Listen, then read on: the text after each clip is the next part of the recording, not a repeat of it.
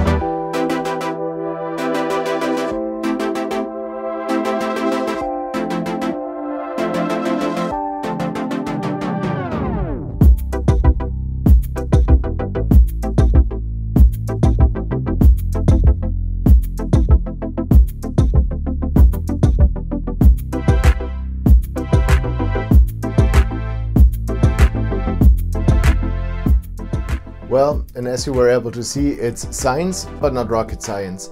I put in the approximately because there are many recipes on the internet. Some of them even call for like a copper brightener. In my experience, you don't need that, and you can take those measurements as a rough guideline, play around with it a little bit. The mixture I used worked just fine. And if you're interested in seeing what the future project is that I'm actually working on, feel free to subscribe. And see you in the next one. Bye.